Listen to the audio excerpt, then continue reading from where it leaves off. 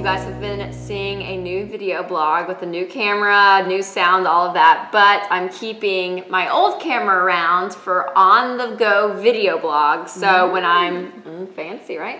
So when so when I'm traveling and I'm meeting people, or I just think, you know, this could be fun, you know, to talk about right now. This is kind of what happened. We just had dinner and up at my parents' house, and I was like, you know what, Mom? You have not been on my video blog.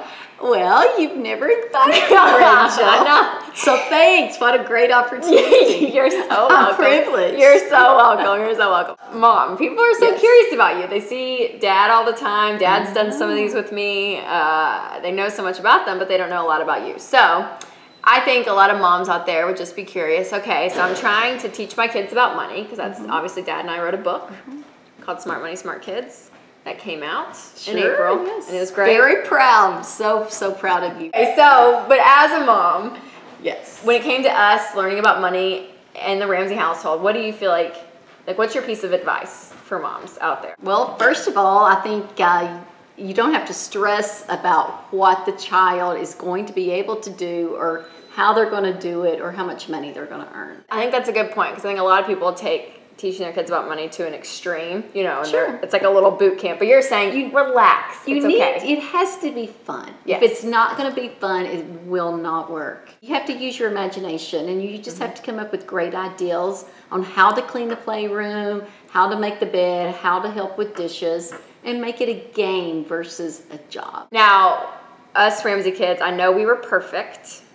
And we did every chore. We did every chore we were ever supposed to do. As kids, all the time. So we didn't, obviously. So would you say, you know, your kids turn out okay? You know, if they miss chores, because I probably made my bed like never. I never got made on that.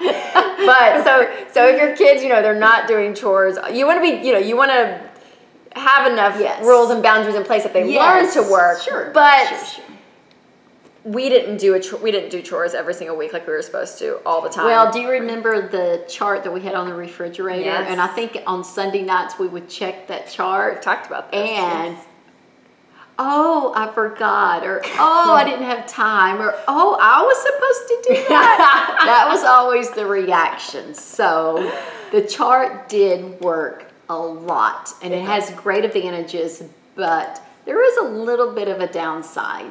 And maybe that was my fault. Maybe I didn't push y'all enough to go and mark off the different chores that you were supposed to do. Well, I think it's good to show that, like, you know, even though they don't do a chore every single time, they still, you're raising kids to be great adults, as Angie Agers would say. So there's grace in all of this. So I love that. Good. Straight from the expert's mouth right here, people. Well, thanks for being on. Oh, Rachel, it has been a privilege. Thank you for asking. I feel like she's never going to come back on one of these again.